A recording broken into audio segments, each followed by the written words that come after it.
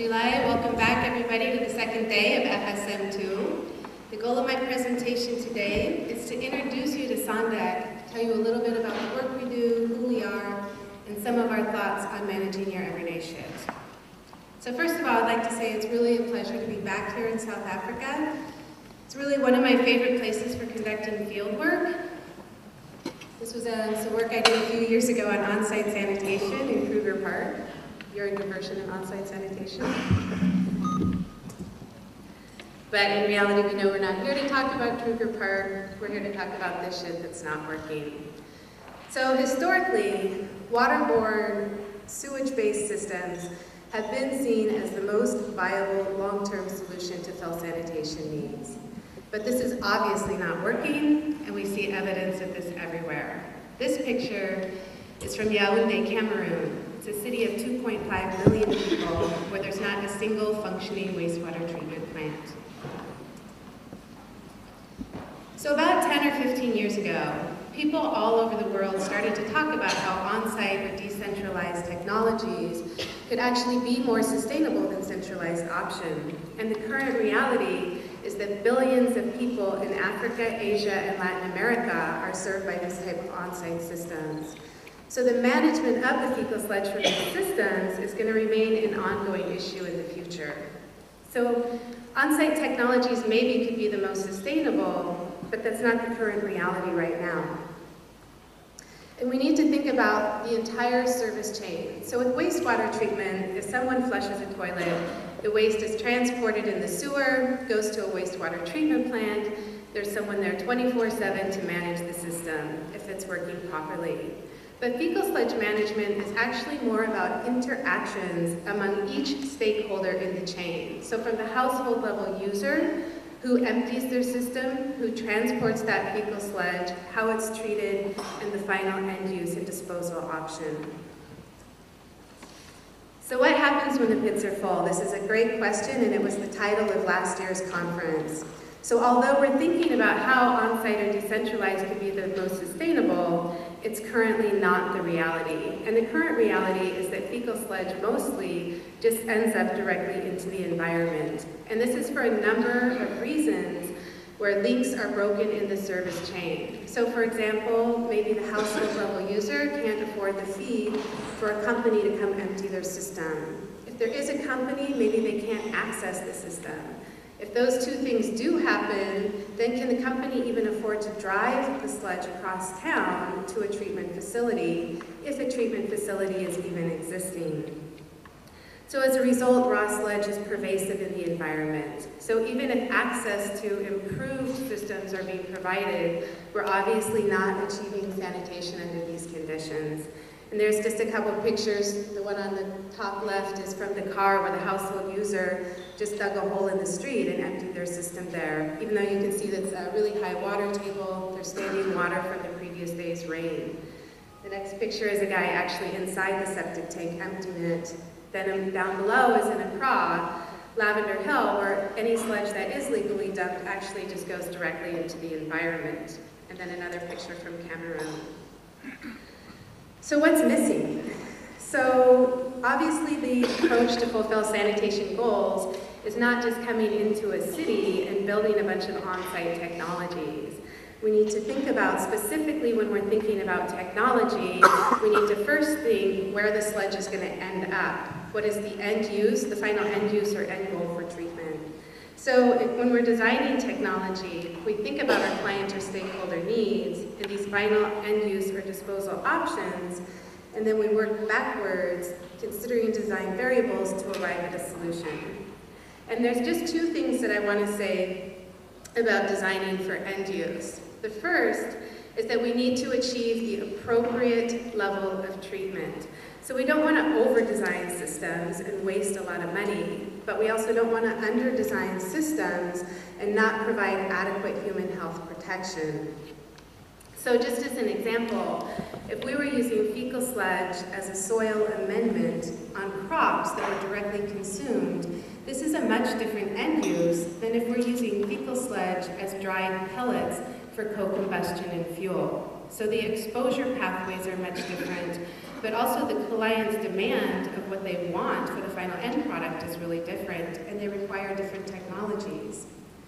Another important aspect is resource recovery.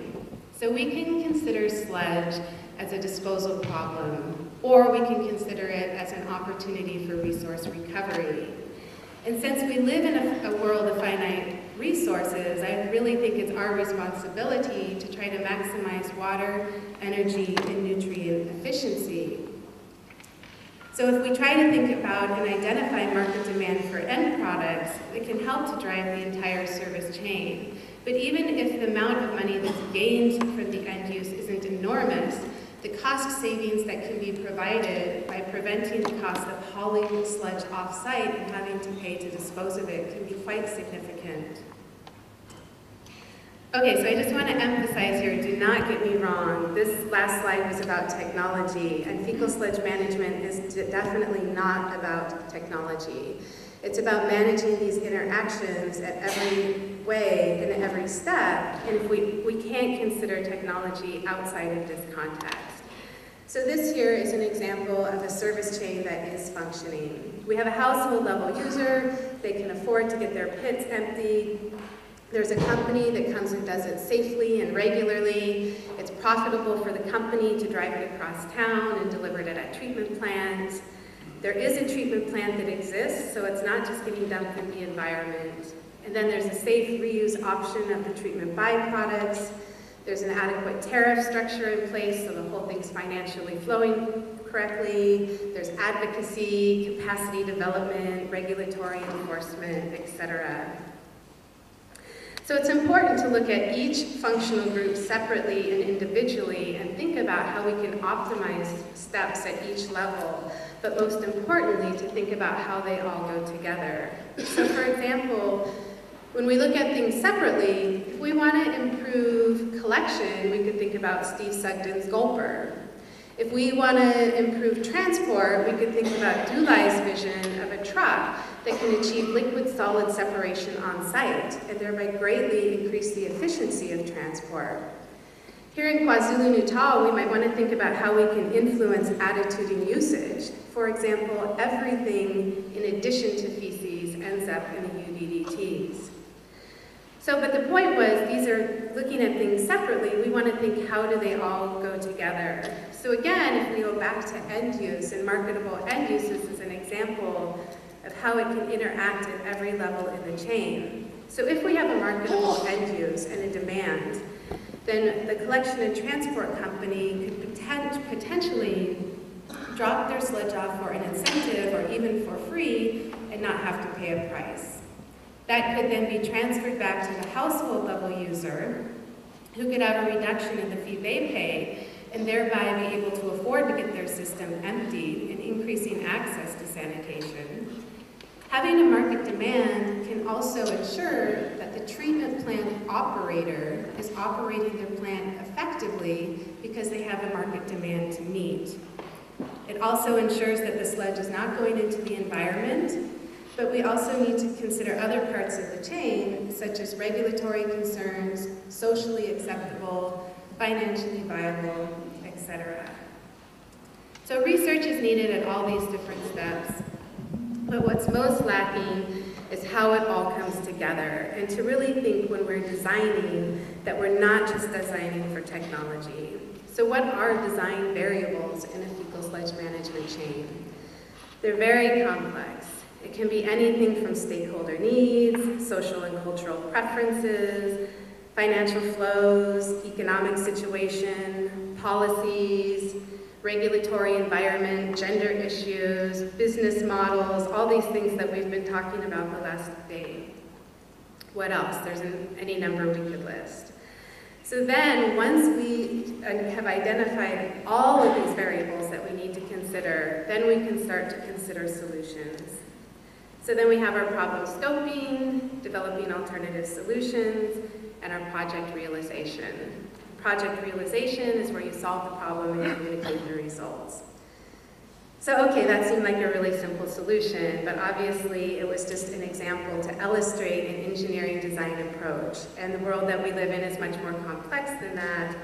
But the point was just that we need to really think about how to integrate all these things into one model in real life.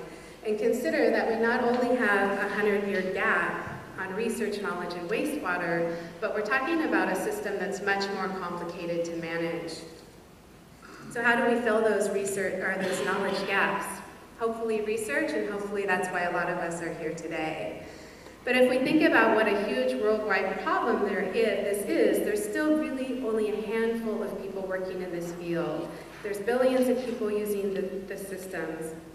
And then obviously the field is growing rapidly, as shown by all of you here today. It's also showing that it's gaining acknowledgement by places such as Dakar, Senegal, or Ouagadougou in Burkina Faso, the national sanitation utilities acknowledging that now they need to include fecal sludge management as part of their urban planning. So tested information is becoming more and more available through pilot scale and full-scale implementations throughout the service chain, but research and practice are obviously still not up to speed. So we need to take it from research to reality, and we need to ensure this is not just an academic exercise. So we'll continue to work hard, but try to be as innovative and open-minded as possible, because we really have no idea what the solution is actually going to look like. So now I want to transition and tell you just a little bit about who Sandec is. So fecal sludge management at Sandec started almost 20 years ago. And we've worked with many, many people that are actually here today, so many that I'm not even going to try to attempt to say names. And the success of Sandec has been based on all of these collaborative research partnerships. The program started with Martin Strauss, who did a lot of initial work with characterization, settling tanks, drying beds. He worked with Tom Marat at AIT on planted drying beds. Then he was joined by Dulai, and then Dulai took over the program and ran the program. And one of the great accomplishments I think Dulai did, I said one of because there's many, was establish a really strong research program in West Africa. So he worked with Yves Kenye on planted drying beds in Cameroon. He worked with Mbaye and Begere and Onas in Dakar, Senegal. He worked with Onea in Burkina Faso. Then a couple years ago, I took over the program from Dulai, and I put these big shoes here because I think both of these guys left me really big shoes to fill. So I'm just going to take a minute to explain actually what Sandec is, because there seems to be a lot of confusion about what Sandec and EALOG is. So ETH is the Swiss Federal Institute of Technology. So that's basically a university focused in science and engineering. And they have two campuses, ETH in Zurich and EPF in Lausanne. And they have different acronyms only because one's from the German-speaking part and one is from the French-speaking part. They also have 4 parallel research institutes. And EALOG is one of these research institutes. And EALOG is the Swiss Federal Institute of Aquatic Science and Technology. So there's 12 departments within EALOG, all focused on some type of aquatic science. So drinking water, wastewater, microbiology, environmental chemistry, natural water resources. And of these 12 departments, Sandec is one of the departments. Then within Sandec, there's 5 groups. So we have a solid municipal waste group, drinking water, planning, SOTUS, and the excreta and wastewater management group, which is my group where the fecal sludge management research takes place. I just wanted to touch on some of our key publications. This is the Sandec News. It's available annually, and it's a great way to stay up to date on our current research activities. I included it on the website just because I wanted to emphasize that it is for free on the website, and all archived editions are there, and you can also subscribe to it via the website. The Compendium of Sanitation Systems and Technologies, which has now been written in 5 languages, English, Spanish, French, Vietnamese, and Nepali. Also for free via the Sandec website, and also hard copies are available for purchase from the website. One of the innovative things about the compendium is really the systems level approach. So it comprehensively covers sanitation technologies and how they fit into each of the functional groups from user interface all the way to final end use or disposal, and how they can all go together to form comprehensive, complete systems. And it was made this way to address the fact that typically in the past, at least one functional group has been left out in the planning process. This is a 7-step planning approach, CLUES, or Community-Led Environmental Sanitation Planning. It's for implementation of environmental sanitation infrastructure and services in disenfranchised urban and peri-urban communities. This was one of our publications, and I included it here because for me it was really exciting that a top environmental engineering journal will publish articles on fecal sludge management. And for me it shows how our field is growing and gaining acceptance. So the paper was comparing operating costs of fecal sludge management and sewer-based systems. And through analyzing the scale of treatment, level of centralization, and logistics of transport, it's key to help us to develop innovative approaches for infrastructure needs and even to optimize and expand existing infrastructures. So the conclusion of the paper was that fecal sludge management can provide an affordable solution to sanitation, whereas sewer-based systems, as we know, are typically prohibitively expensive. This is our next publication coming out. It's due in June, fingers crossed. Fecal sludge management, a systems approach for implementation and operation. This is co-edited between Sandec and UNESCO IAG and will be available as a free PDF download on our website and also available for purchase through the IWA website as a hardcover textbook. Again, here are the editors and authors. You can see we have a lot of people contributing. Again, we have the systems-based approach. And so we broke the book into 3 separate sections: treatment, planning, and management. And we talk about how all 3 of them interlink and go together and need to be considered at the same time for systems-level implementation. So now I'd just like to close the rest of my presentation telling you briefly about some of the current research that is happening at Sandec. And I'm just going to provide a little bit of a teaser because each project that I talk about actually has a separate section that's covered somewhere else at the conference. And so I'll direct you to those presentations. So currently the research that we're doing falls under this vision where we have optimization of treatment technologies and innovation in resource recovery. So if we can come up with new innovative end uses for treatment products, how can we have treatment that meets those needs or optimize existing treatment and vice versa? Then we also think about how these things can be implemented in the systems level approach. So scaling and logistics, centralization versus decentralization, financial flows, business models, etc. So the first project I'll talk about is FAME, or Fecal Management Honor Prizes. We like to spend a lot of time coming up with good acronyms at Sandec. So this project is 6 partners in 5 countries. Myself in Senegal, Seydou Niang from Dakar University, Papa Samba Diop from the National Sanitation Utility of Senegal, Ashley Murray of Waste Enterprises in Ghana, Charles Niwagaba from Makerere University in Uganda, and Gerald Eder from Austria and Hydrofel. So we have 3 parallel studies in Senegal, Ghana, and Uganda. And the first thing that we've completed is a market demand study to try to identify innovative new end uses for treatment products. The second thing we did was a calorific value study in each country. And the point of this was to see if we could use dried fecal sludge as a fuel in co-combustion in industrial processes. Third is a financial flow model for the collection and transport companies. This is currently happening in Dakar, and next year will be replicated in Uganda and Ghana. In addition, we have a pilot scale facility for research in Senegal and industrial implementation.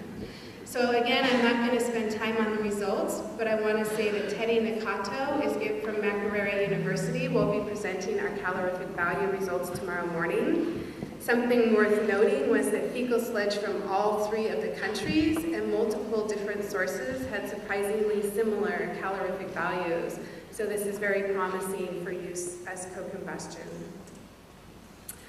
Market demand, again, Swaib Semiyaga from Makerere University will be presenting these results tomorrow morning. He identified that currently in Kampala, there's a huge demand for alternative biofuel, so it seems like we can readily tap into this market with fecal sludge. And also was important to note that we need to consider market demands separately in each context, because there's so many things that affect the market and change it from location to location. This is our pilot scale facility at ONAS, where a student is using greenhouses to try to maximize the drying of fecal sludge.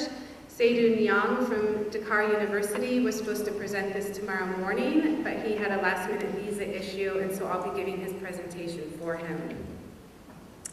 We're also working with an industry that regenerates waste oil and potentially using fecal sludge for co-combustion. And we're collaborating with the local Thiès Polytechnical College also in Senegal to work on this. Resource recovery and reuse. We have 5 partners working in 4 project cities. We're working with EMI, the International Water Management Institute, WHO, and then AAVOG, Swiss TPH, and SEVAS. And some of the overall goals and objectives, there's, excuse me, a component led by EMI that's looking at to increase the recovery of water, nutrients, organic matter, and energy from waste streams through the implementation of economically viable business models. And the WHO component is looking at safeguarding public health and the reuse of wastewater, excreta, and gray water to protect vulnerable groups and associated health risks. So the feasibility of these models and plans will be tested in Lima, Kampala, Bangalore, and Hanoi. And yesterday, Lars Schoputz presented some of our preliminary business model results. And later in this same session, Thor Axel Stenström will be talking about sanitation safety plans. We've termed all of our projects in Dakar under the name DAR, for Waste to Resource. It's led by Seydou Nyang in collaboration with myself and Mbaye Mbagari, and we currently have 4 PhD students. Jean Baranganin, looking at sustainable sanitation fee structures. El Haji Mamadou Sanko, who's looking at planted drying beds. Alsan Sek is looking at unplanted drying beds and use fecal sludge as a fuel as part of the FAME project. And Amadou Gay, who's working on planted drying beds and fodder plants. And again, results from all 4 of these studies will be presented tomorrow morning in Seydou's presentation. We have a project in Burkina Faso that's led up by Chanda and Magali Bassan. It's a collaborative partnership in fecal sludge management working with the National Sanitation Utility, ONEA. So it's implementing a service chain approach for 3 planned fecal sludge treatment plants in Ouagadougou, and then seeing how these outputs can be transferable to Bobo and to other cities throughout Burkina Faso. So again, tomorrow morning, Tedwaki Chanda and Magali Bassan will be presenting results from this project. And finally, the last project I'll introduce is Partnership for Urban Resource Recovery, or POR. And this project is actually just getting started in January and will be for Magali's PhD. So here, there's a development project that has a goal of 70 to 80% coverage to the sewer, but we're looking at the remaining 20 to 30% of the population that will still be served by on-site technologies. And how can the fecal sludge from these systems be co-managed with the centralized sludge to actually provide 100% access to sanitation? So we're working with Vietan Yen from Hanoi University of Civil Engineering, and we'll have a pilot-scale anaerobic co-digestion facility in Bac Ninh, but we're working all together in 5 project cities, and we'll be developing a management plan for sludge management for each of the cities. So I just want to end my presentation today with just to go over a few of my conclusions. 1, the importance of designing for the final end use or disposal option, so we don't over-design systems and waste resources or under-design them and not provide proper human health protection. To remember, it's not just about technology, it's about managing interactions among people at each step. Also, I think we all know there's no magic wand. Improvements are there and they're being made, but we obviously have a lot to catch up on. And when we think about how many people are really working on fecal sludge compared to billions of people using on-site technologies. It's really, really a small amount. So the point is we still really have an uphill battle, and we all know that shit doesn't flow uphill. So it's really a challenge that we have to be up to meet the needs. We need to come together and continue to move our field forward based on sound scientific evidence. And with that, I'd just like to close my presentation by saying thank you to all of Sandec's collaborative research project partners. Thank you.